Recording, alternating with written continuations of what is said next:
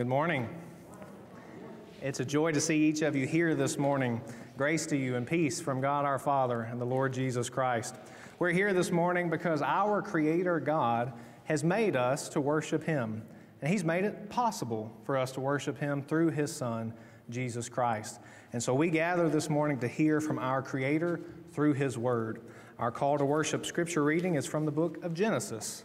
Genesis chapter 1, starting in verse 1. In the beginning, God created the heavens and the earth.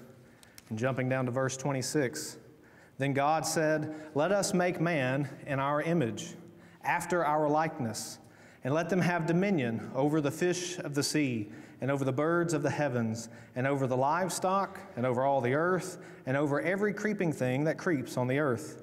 So God created man in His own image. In the image of God He created him, male and female He created them. And God blessed them. And God said to them, be fruitful and multiply, and fill the earth and subdue it, and have dominion over the fish of the sea, and over the birds of the heavens, and over every living thing that moves on the earth. And God said, behold, I have given you every plant yielding seed that is on the face of all the earth, and every tree with seed in its fruit. You shall have them for food. And to every beast of the earth, and to every bird of the heavens, and to everything that creeps on the earth, everything that has the breath of life, I have given every green plant for food.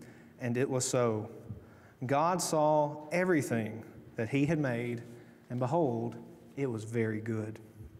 We're here because our Creator God has made all things well. Let's praise Him for His creation. Our hymn of adoration this morning is This Is My Father's World. Please.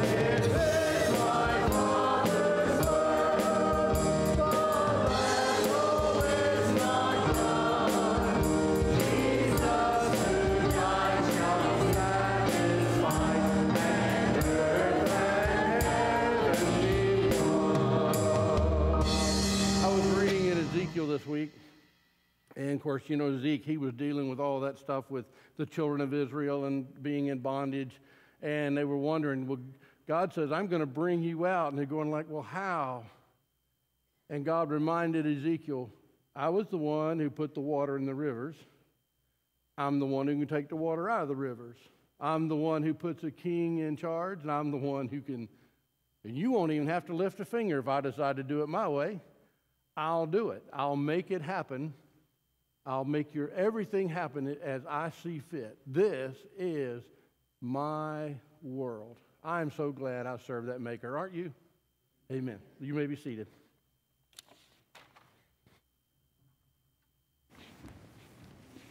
Amen. Let's go to our God in prayer, praising Him as our Creator. Lord, we come to you this morning with grateful hearts that you are our Creator God. Everywhere we look, we have reminders that you are the good Creator, that even as this world suffers under the effects of sin, everywhere we look, we're reminded that you have made it all. When we see the skies, when we see the mountains, when we see the trees, even when we see the birds and the other animals, sometimes animals that we might not want to see, we're reminded that you have made it all. You are the good Creator, and we praise you for that. We're thankful for your creation. Lord, we're thankful and we praise you that you have made us, humanity, in your image. Lord, we know that the image is marred in us because of our sin. Just like our mother and father, Adam and Eve, sinned, we too sin. And so we have marred your image in us, but you have not abandoned us. Even as creation groans for your redemption, even as we're reminded by natural disasters that this is not the end, all of creation groans for your redemption. We're reminded that the battle is not done. Jesus, who died, will be satisfied, and earth and heaven will be one. Lord, we long for that day, and we pray that you would come quickly, Lord Jesus. It's in Christ's name we pray. Amen and amen. As we keep reading in Genesis, you're familiar with the story. You know that our mother and father, Adam and Eve, they sinned. The good creation of the garden in 1 and 2 is quickly marred by sin. But all the way back in Genesis 3, we have the promise of redemption. We know that the serpent crusher will come one day, and he did come. His name is Jesus Christ. The promised seed of Genesis 3 is the one who we can place our faith in, that divine Lamb of Calvary, Savior divine. He is the one who has crushed sin. He is the one that our faith rests in, that we place our faith in and look to. And we know that because of Christ's salvation, we have assurance that he leads us every step of the way, and he does all things well. Let's continue in our service as we sing.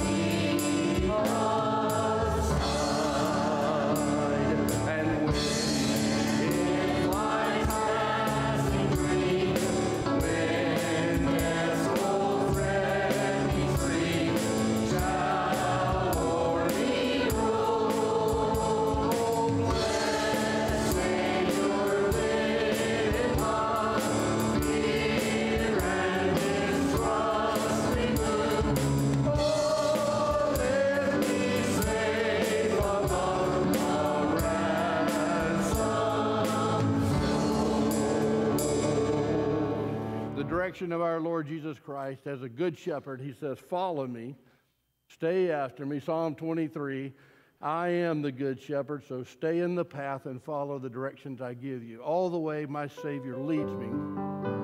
He'll be our guide, even to death, David said, Psalm 48. Would you stand with us as we sing? All the way my Savior leads me.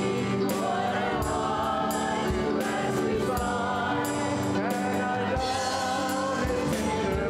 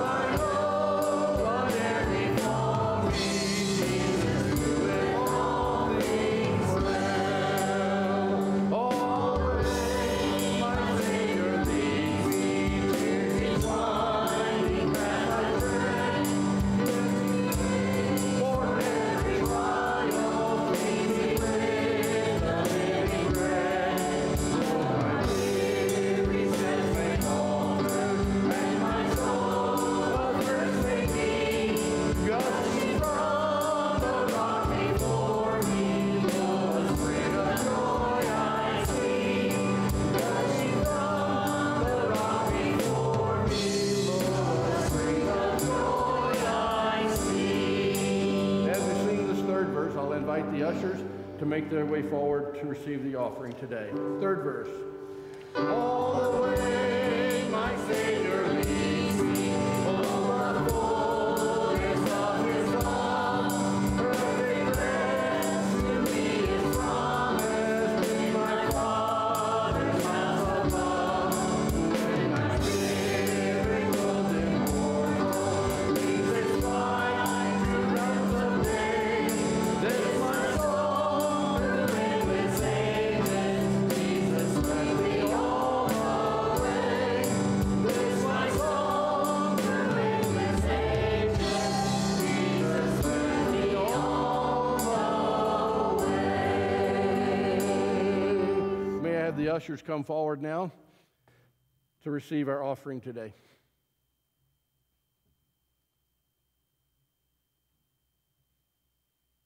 Shall we pray? It's in the precious name of our Lord and Savior Jesus Christ that we enter once again into the throne room of God and present ourselves first as a sacrifice, as an offering back to you to be used for your honor and glory. Make each one of us be willing and clean vessels to be used. Secondly, Lord, we offer back what you've asked of us in giving back to you a portion of what you've given to us. We know that all the good things that we have in life, all the possessions, everything about our life is a gift from you. And so we offer this back to you. May you use this through the ministry of this church to bring praise and honor and glory to your name. We ask this all in Christ's precious name. Amen. You may be seated. Lindsay's going to sing for us during the offering. I'm sorry. Y'all need to go down.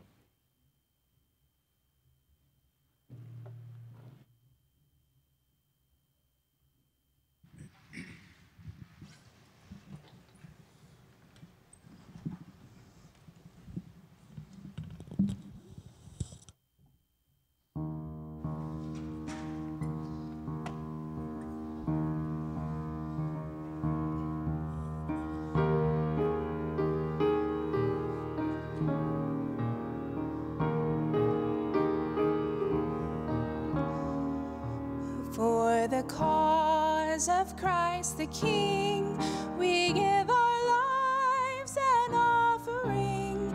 To all the earth resounds with ceaseless praise to the Son. For the cause of Christ we go, with joy to reap, with faith to sow, as many see and many put their trust in the Son. Christ we proclaim, the name above every name. For all creation, every nation, God's salvation through the Son.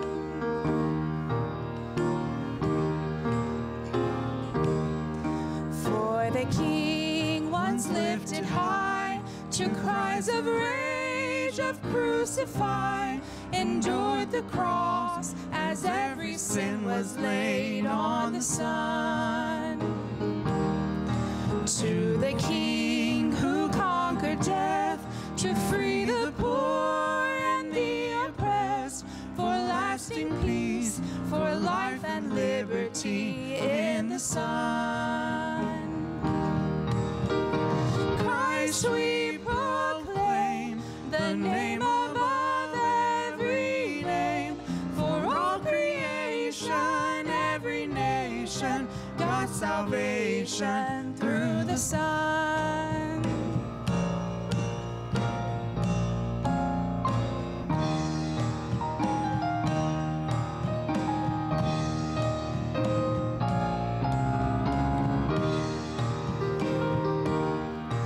Let it be my life's refrain, to live is Christ, to die is gain.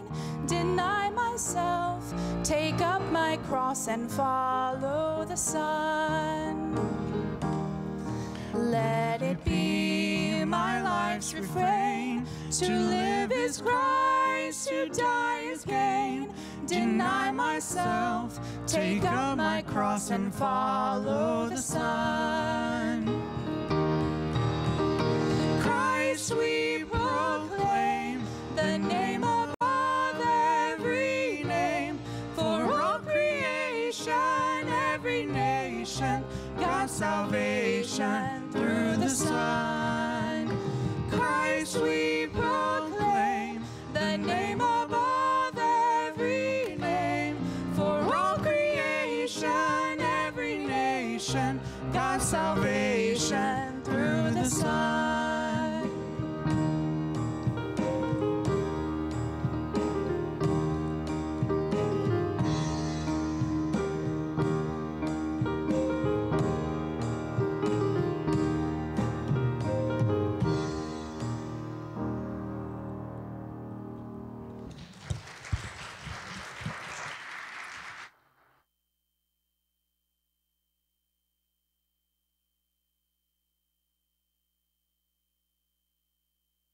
Singing and for Charlie and Teresa playing.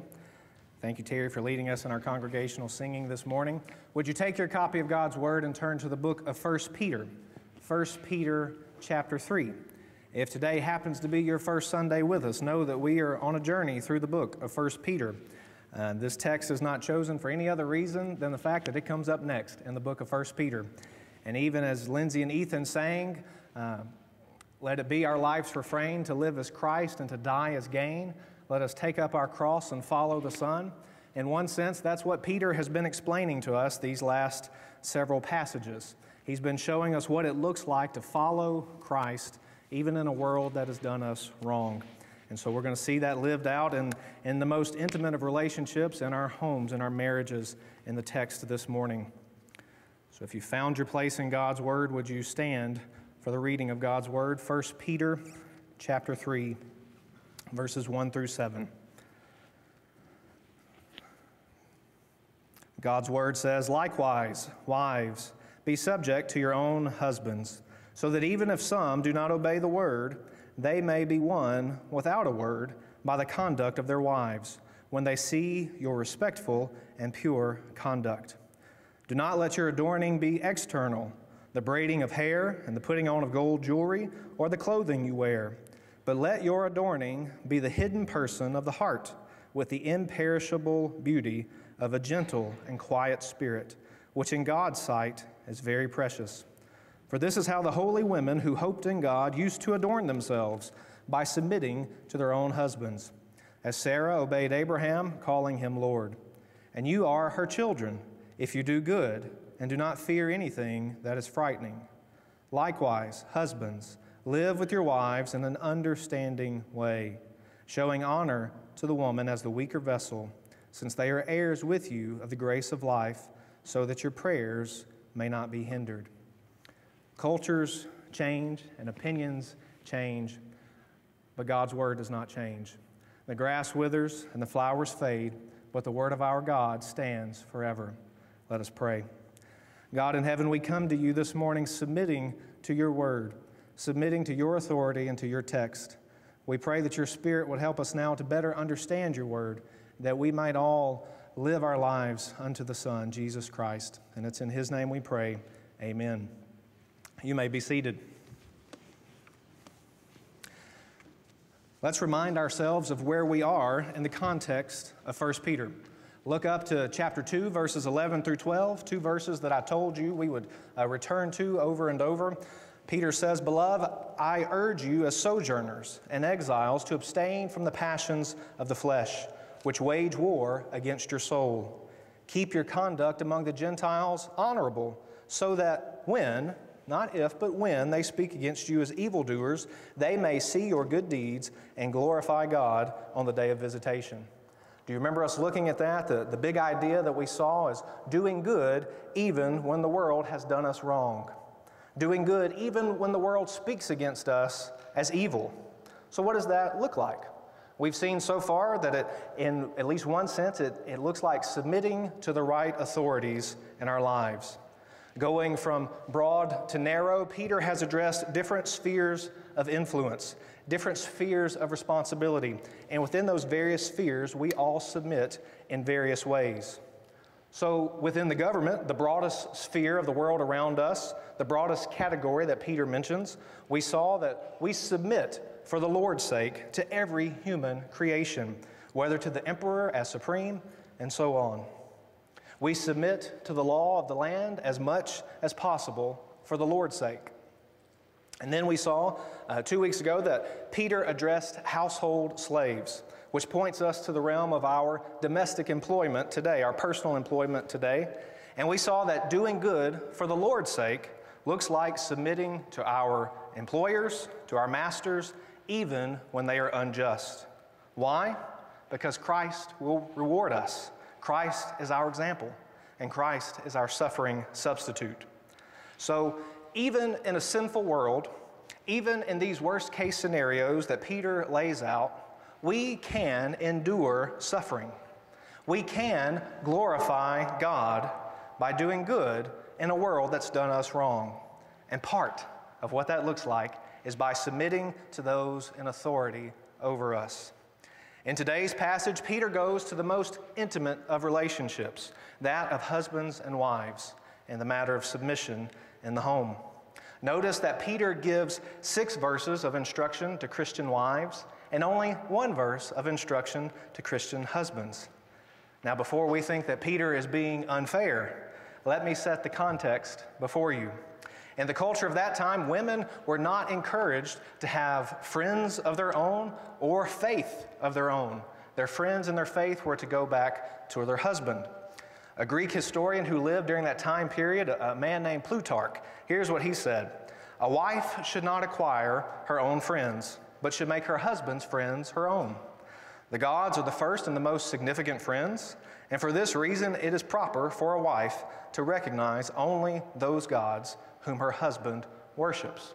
That was the mindset of that day, and that's what the wives, the women who would receive this letter in the church that Peter has written to, this is the world that they're living in, that they're functioning in. In the first centuries of Christianity, women made up about 1/3 of the population, but about 2/3 of the membership of the church. And so, like today, you would look around, you would see far more women professing faith in Christ and being a part of the life of the church than men. Christianity was often criticized for being a faith for only the foolish and the dishonorable and the stupid, only slaves, women, and little children, as one early critic put it. Do you remember that letter from a few weeks ago that I referenced from Governor Pliny to Emperor Trajan? In that letter, Pliny specifically mentioned only 2 Christians, and those 2 Christians were female slaves. That was meant to be a jab at Christianity. It was meant to say that in Christianity, it would only appeal to those that were considered weak during that time. But here's the beautiful thing about Peter's letter. Peter directly addresses both slaves and wives, slaves and women, acknowledging that they have a mind of their own and dignity and value and worth on their own. So I want you to imagine a woman who's been saved by the grace of Christ living during this day that Peter is writing. She wants to go spend time with a group of people that her husband knows nothing about. She wants to give some of her time and her talent to these people. She wants to use her resources as a household manager for something that she calls the kingdom of God. She talks about loving Jesus, sometimes even more than she talks about loving her husband. No wonder Peter addresses 6 verses to Christian wives with unbelieving husbands.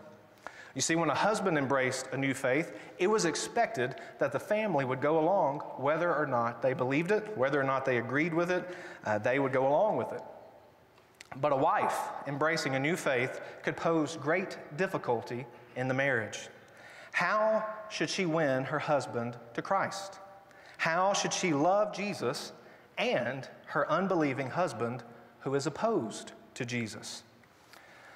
Now, before I go any further, let me say that there are many of you who are, for one reason or another, are tempted to tune out this text. You would say, this text doesn't apply to me. You might be unmarried for various reasons, perhaps due to your youth. You're not old enough to be married. Or perhaps you're not married because of divorce or death. And so you think, well, this message is not for me. You might also be tempted to think, if we're just honest, you would say, I'm not going to listen to marriage advice from this young preacher. Well, let me tell you, I'm not here to give marriage advice, but I am here to preach the Word of God. And it's the duty of all of us, no matter our age or our marital status, to wrestle with God's Word, to wrestle with the Scriptures, and to understand what God has said. So here's the big idea of the text, 1 Peter 3, 1 through 7. Wives are to graciously submit to their husbands, and husbands are to lovingly honor their wives, both for the sake of glorifying Christ in their marriage. Let me repeat that. The big idea is that wives are to graciously submit to their husbands, and husbands are to lovingly honor their wives, both for the sake of glorifying God in their marriage. Peter begins in verse 1, saying, likewise, wives are to be subject to your own husbands.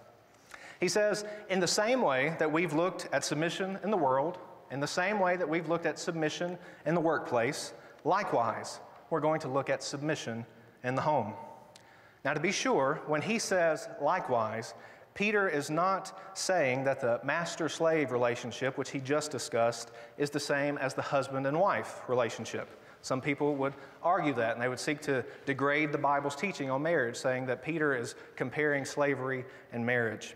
But remember that the institution of marriage is created by God before the fall of humanity, and God declared it to be very good. We read that this morning. But the institution of slavery is a result of the fall of humanity, and it is an offense to the Creator God who has made humanity in His image. So any comparison of marriage and slavery is not to be taken seriously at all. We've already stated in our study of 1 Peter that submission simply means to line up under the authority of another. But when it comes to submission in marriage, perhaps we ought to dig a little deeper. Before we look at what submission is, I want to look at what submission is not. Notice that Peter says wives are to be subject to your own husbands. He doesn't say that all women everywhere are to be subject to all men everywhere. That would be a perversion of the biblical text. But he says, wives, be subject or submit to your own husbands. The idea of submission is wicked and vile in the eyes of the world today. It's commonly attacked in many so-called churches, and it's even misunderstood in faithful Bible-believing churches. You see, for many, biblical submission is an embarrassment to be hidden, not a truth to be embraced. But due to the sinfulness of humanity, we do want to be clear. We want to be cautious in the way we state what the Bible teaches. Author John Piper has given a list of several things that submission is not. And I'm not going to read the whole list, but I want to give you a few things from that list. I'm not going to expound upon them, but I just want to put these out here for you. Submission is not agreeing on everything. That may be good news to some of you. Submission does not mean agreeing to everything. Submission does not mean leaving your brain at the altar. It doesn't at all mean that the wife has to somehow give up her intelligence in order to submit to her husband. Submission is not putting the will of the husband before the will of Christ. Christ demands our ultimate allegiance, not our husband's. And submission does not mean that a wife should not try to influence her husband. As we're going to see in this passage, in the most important matter in life, the salvation of our souls, absolutely, wives ought to try to influence their husbands, and in so many other ways.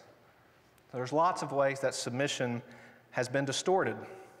The biblical teaching of submission can be abused. But what exactly is it? What exactly does it mean? Well, another pastor named Kevin DeYoung, he has helpfully explained that submission involves at least 3 verbs, 3 concrete actions. Here they are. Biblical submission for a Christian wife means at least support, respect, and following. Support, respect, and following. Now, this general principle of submission is for all marriages. All wives ought to submit to their own husbands, but what about the worst case scenarios? What if the husband is not a believer? Well, remember what we looked at with the relationship between masters and servants in chapter 2, verse 18. Peter said, "Servants, be subject to your masters with all respect, not only to the good and the gentle, but also to the unjust." Peter said, even in that worst case scenario, even if you find yourself serving an unjust master, you still ought to submit to them. And he explained why. Peter, now writing to believers, he says, now wives ought to submit to their own husbands, even in that worst case scenario when the husband is not a believer. He says there in verse 1, even if some do not obey the word.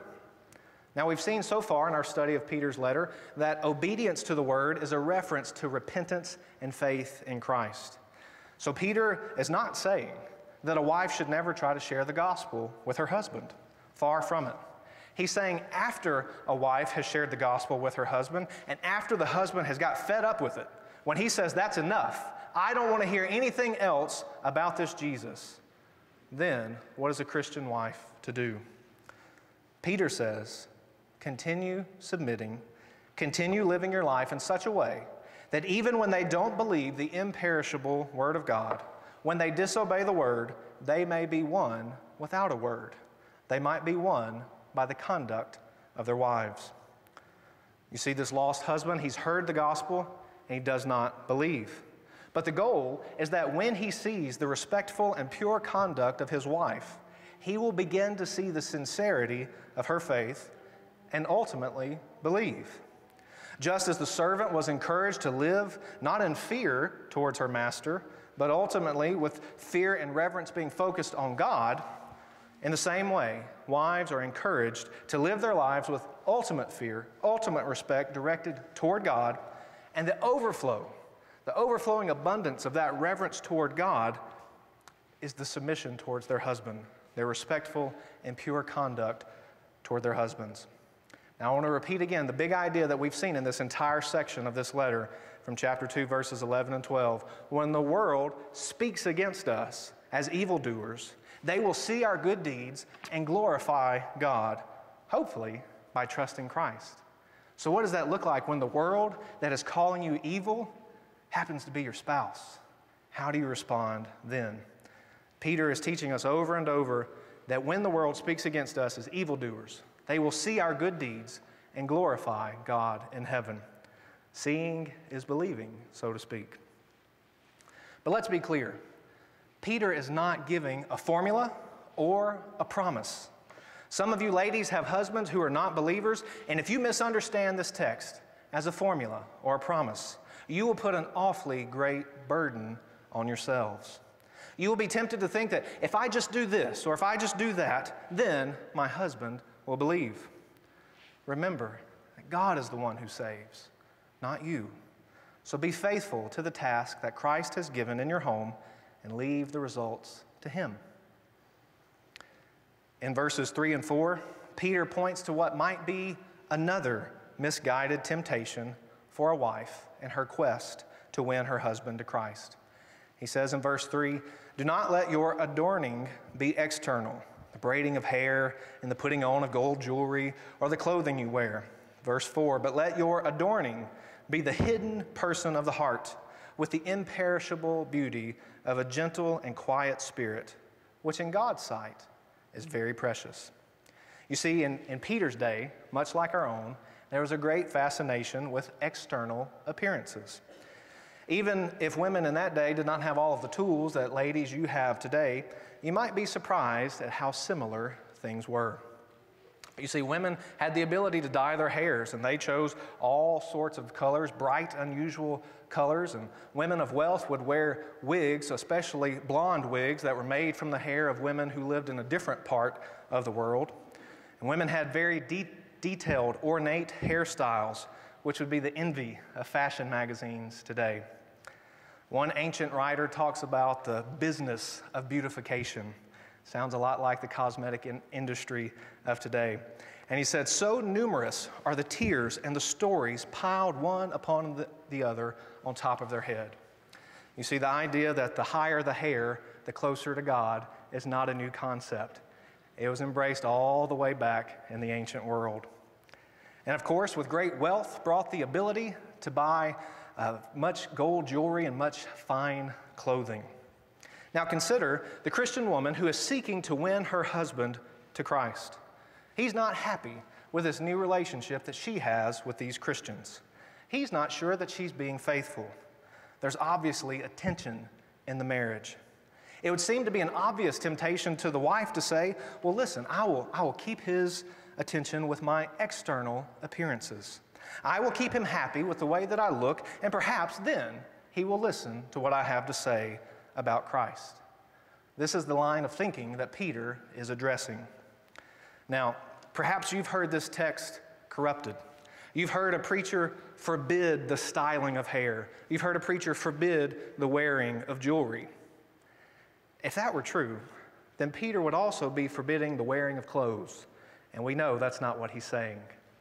The Bible doesn't forbid a wife dressing attractively and caring about how she looks, but it does emphasize that true beauty is not the external, but the internal. You see, 1 Samuel 16:7 reminds us, "For the Lord sees not as man sees. Man looks on the outward appearance, but the Lord looks on the heart." Christ's message to all of us throughout Scripture, but particularly here in this passage, to wives who are seeking to win their lost husbands, is to let your adorning be on the hidden person of the heart, with the imperishable beauty of a gentle and quiet spirit, which in God's sight is very precious.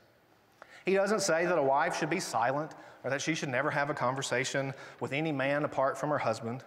Rather, he's saying that her inner spirit is to be like Christ's. Christ said of himself, "I am gentle and lowly of heart." Hairstyles, jewelry, and clothing will all fade away. Let your focus be on the imperishable beauty within, trusting that through this, Christ is working. Christ will save your husband by the imperishable Word of God. Listen closely. Your faith may be foolishness in your husband's sight, but your faithfulness is precious in God's sight.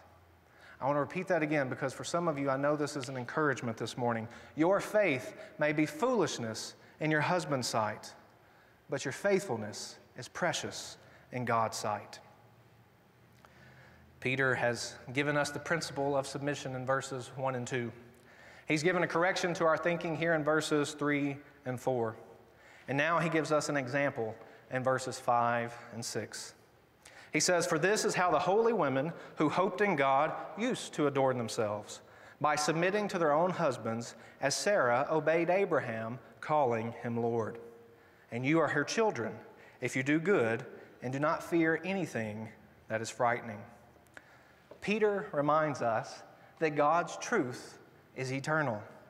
God's design for the garden is God's design for the saints of old. And God's design for the first century is God's design for the 21st century. This teaching on submission is not new. It's how the holy women of old who hoped in God adorned themselves. Notice that their holiness is not rooted in themselves. It's because they placed their hope in God. Sarah and the other faithful wives of old did not submit to their husbands because they thought their husbands always made the right decision or that their husbands were somehow superior to them. Far from it. Their hope was not in their husbands. Their hope was in God. Just as Peter has reminded us so far in this letter, we have a living hope through the resurrection of Jesus Christ. And we're to set our hope fully on the grace that will appear at his return so that our faith and our hope are in God. In the same way, the holy women of old placed their hope in God, and their adorning was not in the externals, but the internals. They demonstrated their hope in God by submitting to their own husbands. Peter offers as a chief example Sarah, who obeyed Abraham, calling him Lord. Sarah's outward actions of following Abraham's leadership mirrored her inner attitude of respect and honor towards her husband. Now, when Sarah calls Abraham Lord, she doesn't mean Lord in the same way that we call Jesus Lord. She's not looking to Abraham as her Savior, but as her leader. But here's what's remarkable about all of this. Abraham is a very flawed leader. Abraham was a very flawed husband. We don't have the time this morning to walk through the book of Genesis and see the narrative of Abraham and Sarah's marriage.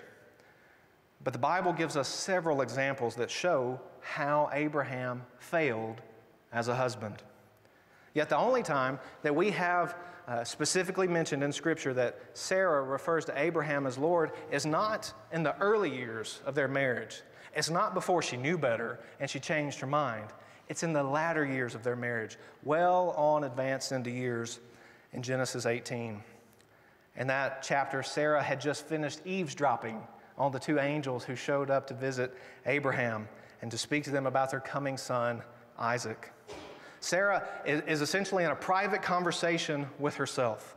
There's nobody there but her and the Lord. And after decades of marriage with Abraham, marriage that included many highs and many lows, even then, in the privacy of her own heart, Sarah referred to her husband with honor and respect. Even in that most casual of moments, that's how she referred to her husband. So this is a reflection of Sarah's true character. You know, the Bible describes Sarah as being very, very beautiful, even in her old age. But the emphasis is not on the glory of her external, because the glory of her external was far surpassed by the beauty of her internal. Sarah's hope rested in God, and she demonstrated this by submission to her husband, Abraham. Now, Peter concludes this section by building off the New Testament teaching that by faith we are children of Abraham. And in the same way, any woman who adopts the adornment of Sarah is, in a sense, a daughter of Sarah. Well, how is that? He says, if you do good. There's that idea of doing good again that I told you keeps popping up over and over throughout this part of Peter's letter. And he also says, do not fear anything that is frightening. Now remember, Peter's constant refrain throughout this book is that our fear, our true reverence, our true allegiance belongs to God. Therefore, nothing else in this world should truly cause us to fear. So, no matter how difficult it is, no matter how difficult it may be in that marriage to an unbelieving husband, ladies, let your adornment be the hidden person of the heart, and let your fear and your hope be in God.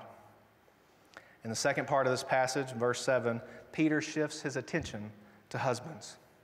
Now, what might we expect him to say? Likewise, husbands, we might expect him to say submit. That's been the refrain throughout this part of the letter. We're to submit to the government, and slaves are to submit to their masters, and wives are to submit to husbands. And so we might expect that Peter is about to say, likewise, husbands, submit to your wives. But that's not what he says. Instead, he says, likewise, husbands, live with your wives in an understanding way, showing honor to the woman as the weaker vessel. God doesn't call the husband to submit, but rather to lead. Someone has stated helpfully that God's design for the home is a loving, godly, self-sacrificing, leading husband. What does this look like in action? Again, this pastor gives 3 verbs. He said, lead, sacrifice, and care. If you want to be a biblical husband, a faithful husband, lead, sacrifice, and care. How does Peter help us understand this? His command is that husbands are to live with their wives in an understanding way. Live together according to knowledge, I believe is the way the King James puts it. Well, what knowledge is he referring to? Well, first and foremost, the knowledge of who God is. The same way that all these other commands have been rooted in the believer's relationship with Christ, the husband's behavior towards his wife is to be rooted in his personal relationship with God, his knowledge of God. But furthermore, a husband is to know his wife in every way, mentally, emotionally, and physically. And I don't need to tell you that this requires time and effort. No matter how long you've been married, the need to live with your wife in an understanding way never ceases. The responsibility to study your wife and to learn more about her and to care for her never ceases. But then, Peter has a difficult saying. He says, showing honor to the woman as the weaker vessel. Well, what in the world does that mean? Well, contrary to what you might think, the Bible nowhere teaches that women are intellectually weaker or emotionally weaker than men. What does this leave us with? It leaves weaker physically. But even then, this is a generalization. What have many of you been doing the last 2 weeks? You've been watching the Olympics on television. We've seen some of the greatest athletes in the world, both men and women, participate in the Olympics. And many of those women, who are some of the greatest athletes in the world, could completely eviscerate most of the men here in this room. So let's just be honest. There's always an exception to the rule. But this is a general statement of comparison. Most husbands are generally stronger than their wives. Therefore, live with your wife in an understanding way. And I must pause to clearly emphasize that neither this passage nor any passage in the Bible permits the physical, emotional, mental, or sexual abuse of a woman.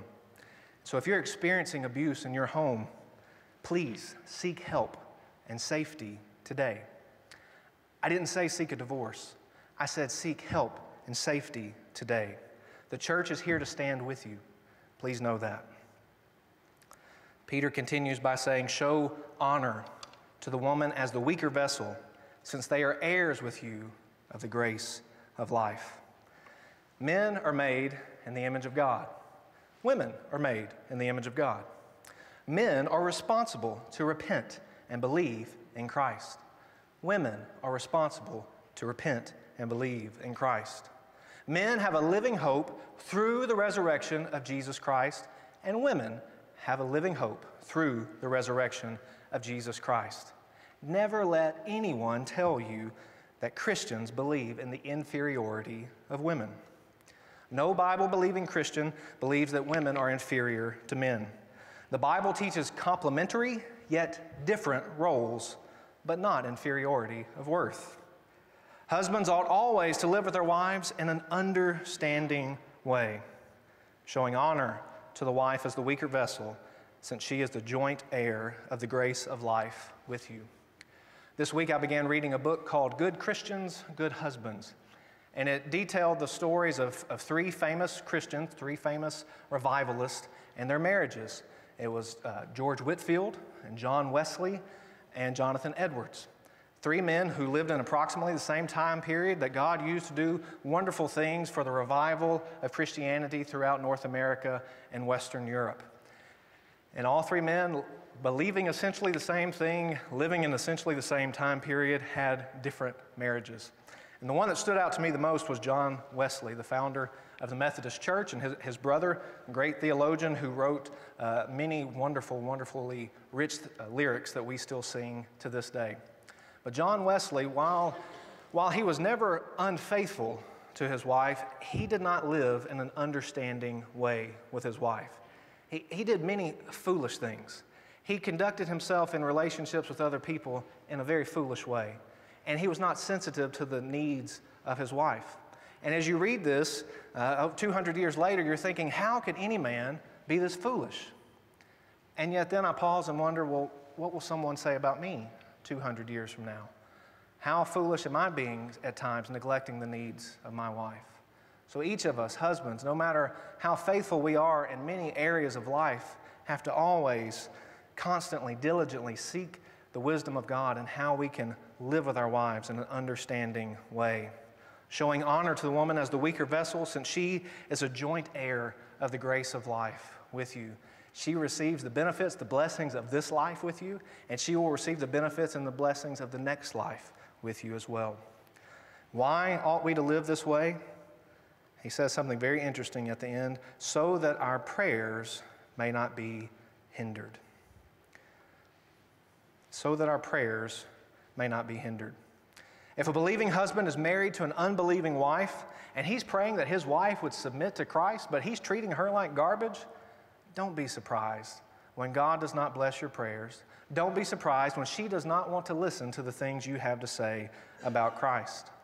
Likewise, if you're trying to assert your authority in the home and you're not lovingly leading, don't be surprised when your wife does not respond well to your attempts. And don't be surprised when your prayers are hindered. Now, I've only scratched the surface of the entire Bible's teaching on God's design for the home. But I pray that I've been faithful to this text. You may have questions about something that I've said, and I welcome those conversations with you. Even when we struggle against God's good design because of our sinful nature, we can still affirm that God's ways are higher than ours, and God's plan is very good. So any questions that you might have about what is said this morning is due to the deficiency of my explanation, not due to the deficiency of God's good design. I want to conclude by reiterating that you are responsible for the command given to you. You're not responsible for the command given to your spouse. Husbands, you better not go home today and say, wife, you better start submitting more. And wives, you ought not to go home today and say, husbands, you ought to start honoring me more. As my professor drilled into my head in seminary, husbands, we have a lifetime ahead of learning what it means to lovingly lead our wives. And wives, you have a lifetime ahead of learning what it means to graciously submit to our husbands. Our work is never done. And if you feel overwhelmed this morning, thinking that this is impossible, remember that Peter has already given us the proper motivation.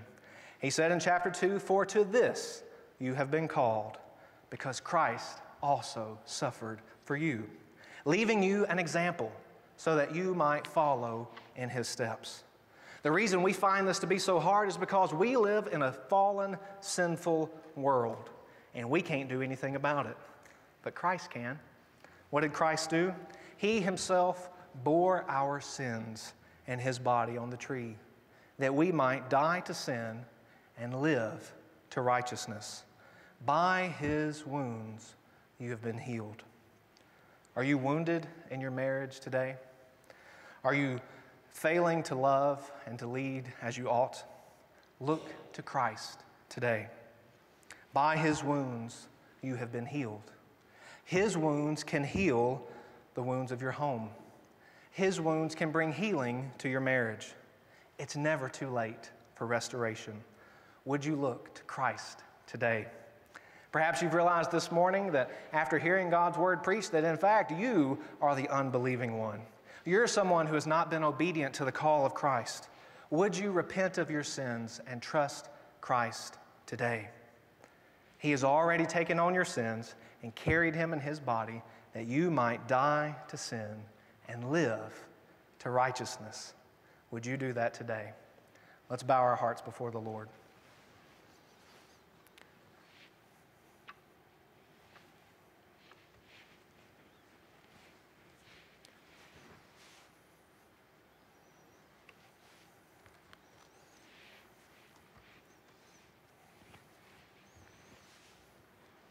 God in heaven, we come to you acknowledging your perfect design and acknowledging our fallen state. We know that we need you. Would you be very near to us this morning? Would you make each of us, would you make it clear to each of us how we ought to respond to your word, how we ought to live in our present state, no matter what the marital status of each person here, how we can live lives in submission to you, Christ. We pray that it would be clear by your Spirit. It's in Christ's name that we pray. Amen. If you find Christ's words difficult, remember that the difficulty is not in his design, but with our understanding. 'Tis so sweet to trust in Jesus and just to take him at his word. Is that your response today? I pray so. Let's stand and sing.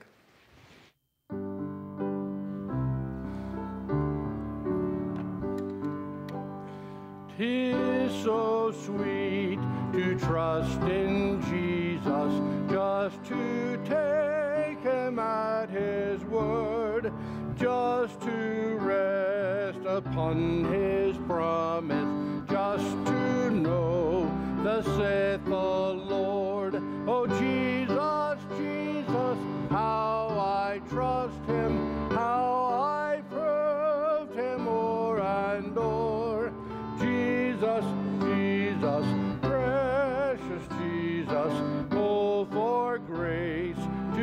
trust Him more. Oh, how sweet to trust in Jesus, just to trust His cleansing blood, just in simple faith to plunge me 'neath the healing, cleansing flood. Jesus, Jesus, how I trust Him, how I proved Him more and more.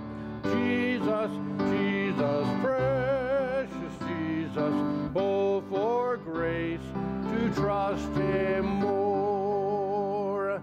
Yes, 'tis sweet to trust in Jesus, just from sin and self to cease, just to simply and life and rest and joy and peace.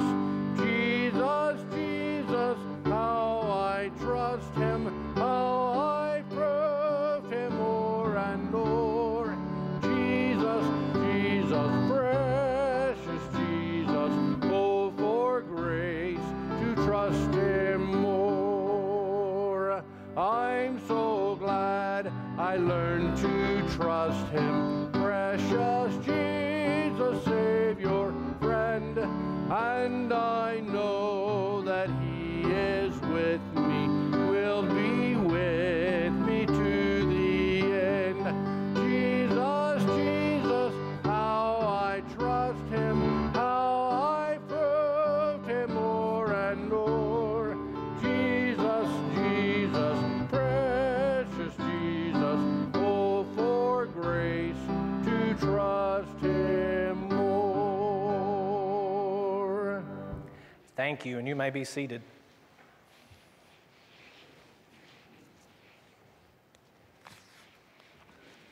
As many of you know, this is the time of year for school to start back, and some of you, kids and grandkids, have already started back. For Palmetto across the street here, they're starting back tomorrow, I believe. And so I want the focus of our prayer today, my pastoral prayer, to be for the children and for the schools and teachers and administrators. And as I often say, I want you to listen and follow along. And if you agree with what I say at the end, say amen along with me. Let's go to our God in prayer. Lord, we come to you today knowing that this is the time for school to begin all over our country. And so we pray as our school just across the way here and the other schools nearby have started or are starting soon, Lord, we pray that you would bless these students. Would you help them to grow in wisdom and in stature and in favor with God and with man? Would you help them to take the privilege of their education seriously, that they would love you with their mind? Lord, we pray for the teachers. There's so many faithful and good teachers that want to shape their students for good. Would you give them patience? Would you give them wisdom? Would you equip them for every good work? For the administrators of the school, Lord, we pray that you would give them wisdom for the difficult decisions that they have to face, so many of them that we never even realize. Would you help them to administer justly and rightly, to lead the schools in ways that honor you? Lord, we pray for protection for everyone involved at these schools. Protect them from all harm, protect them from evil, and would you protect them from all who would teach contrary to your ways? Lord, we pray for the parents. We pray that you would equip them to raise their children in the nurture and admonition of the Lord. We pray that they would take their Deuteronomy 6 responsibility seriously, that no matter who offers their children the day-to-day instruction, whether their children are in public schools or charter schools or private schools or homeschooled, Lord, that each parent would be reminded that it's their responsibility to lead and shepherd their children to Christ. Would you be with the volunteers and with the grandparents and all who support and undergird the school systems, Lord? Would you bless them, meet their needs in the days ahead? We pray all of these things in the name that is above every name, Jesus Christ our Lord. Amen. I trust that the Lord is pleased with our worship this morning as we've drawn near to God through His Son, Jesus Christ. Visitors who are here this morning, we're so glad that you're here. You'll see in the pew in front of you a green card. You can take that and fill that out just to let us know who you are and if there's ways that we can be praying for you. You can drop that. There's probably a plate on the table in the back. You can hand it to the men at the back. You can hand it to the person next to you. One way or the other, we'll be sure to get it, and we appreciate you doing that. I want to thank everyone who came out for our work day yesterday. We had a lot of fun. We got some things cleaned up and taken care of, and I'm thankful for that. Those of you who didn't have opportunity yesterday, go ahead and just fill out that timesheet and give it to the treasurer, and she'll tell you what to do with it, all right? That's a joke. She's waiting to process that. Thank y'all all for all that you did to help make those things possible. One of the things I want to let you know about is this room right out here in the foyer. It's the counting room, it's the bridal suite, it's the hospitality suite. It does everything. And so we got it cleaned up and cleaned out yesterday. And so the goal is that anyone, if you see guests or if you have children and grandchildren who are here and they need to step out with a child or perhaps change the child or nurse the child, all of that is available in that room. We've got a changing table. We've tried to make it more comfortable. And we're even working on a way that they would be able to hear the service in there as well. And so I just wanted to let you know about that. And each week, of course, the ushers who are back there will let them know that as well. I believe the next thing I actually do have a slide about Itasca. You can put that up. We're trying to coordinate so that the slides go together. Look at that. All right, so we are planning in November, Lord willing, the first week of November, to take a church-wide trip to the Ark Encounter and the Creation Museum in Kentucky. Many of you have let me know that you are ready to travel. We're ready to get that bus in shape and get on the road. And so there's an interest meeting on Wednesday, August 25th at 5:30 downstairs in the fellowship hall. You can sign up. Listen to what you're signing up for. You're just signing up to show your interest. You're not committing to anything. You're not signing in blood. You're not paying your money yet. You're just signing up to show your interest. And if you could do that on the church website or talk to my wife, Lindsay, we want to get a head count of people who are interested so that we can get the proper room rates to know how much it would cost for each person to go. Now, we're doing this in faith, assuming that as we've seen in other parts of the world, even as the virus is spiking, that is a short-term thing. And so we're trusting that the Lord will allow us to do this come November. So if you're interested in that, please sign up on the website, talk to Lindsay, and we'll be getting you more information about that. But if you have questions, just go ahead and ask and let us know. Next Sunday is homecoming. I would urge you to continue praying for homecoming. As we've mentioned many times, our prayer and our desire that this will not be just a day of celebration. It will certainly be that, but a day of a new season, a new beginning for so many people who perhaps have walked away from the church and aren't going anywhere else, and we want them to know that they can come worship our risen King here with us. So I pray that you would join me in prayer for homecoming as next Sunday approaches. Remember that Sunday school is canceled, and that the service begins at 10:30. If you come at 11, who knows what we'll be doing by then, so make sure you come at 10:30. Many of you have asked, what are the plans in light of COVID on the rise in some ways? My plan is to treat you as adults and let you do what you want to do. So if you want to wear a mask, please feel free to do that. You will not be embarrassed or ashamed in any way about that. If you don't feel comfortable hanging around for the meal or for the afternoon session, that's fine. If everybody goes home, then we'll all go home. We'll know that nobody's left to do anything with. But I want to encourage you to do what you need to do to feel safe and comfortable. You know your own health and you know the needs of your family, and so I want you to do as you feel led with that. So our plan is still to do everything as planned next Sunday, and we'll adjust accordingly with whatever we need to do. So be in prayer for that. Make sure if there's other people that you know would be interested in coming and they haven't, maybe you haven't told them about it yet, make sure to tell them this week they're welcome to come to homecoming.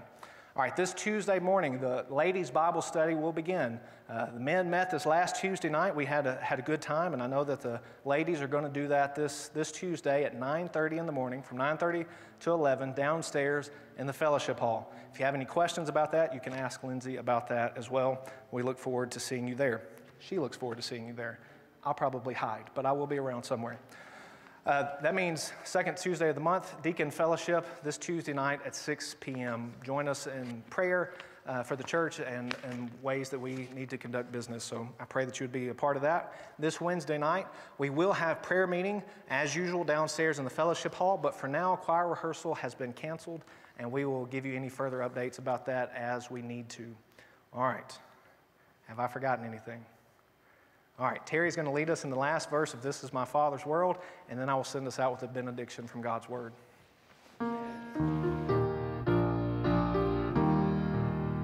This is my Father's world. Oh, let me ne'er forget that though the wrong seems oft so strong, God is the ruler yet. This is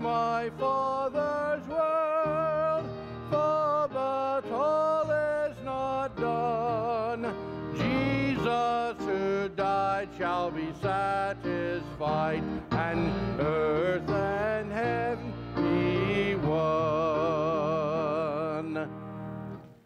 One other thing I did forget to mention related to the Bible study, if you'll look on the table out there, we've still got flyers. We've got plenty of those, so if you need one of those to give to somebody, do that. We also have small business cards that have the short amount of information that might be easier for you to give to people. So even though they've begun, people are still welcome to join at any point in time. And so we would encourage you to keep inviting people and let them be a part of that with us.